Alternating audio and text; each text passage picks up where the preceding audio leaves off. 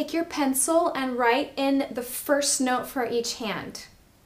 I'm going to give you a second to do that without me telling you what the notes are. So look at each hand,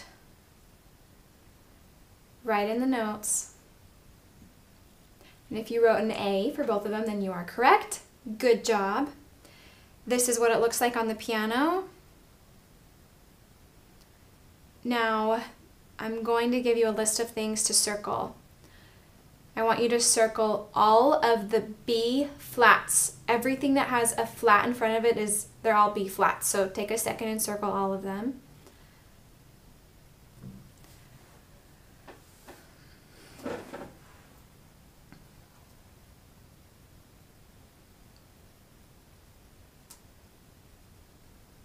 Okay.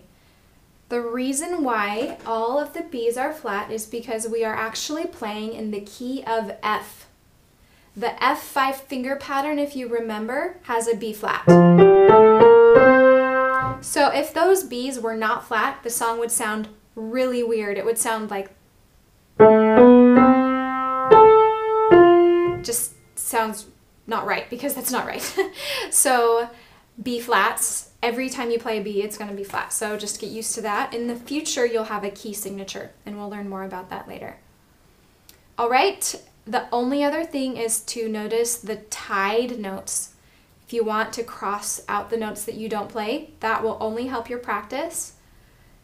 And watch this video one more time before starting to practice, just to get the tune and the rhythm in your head. And good luck!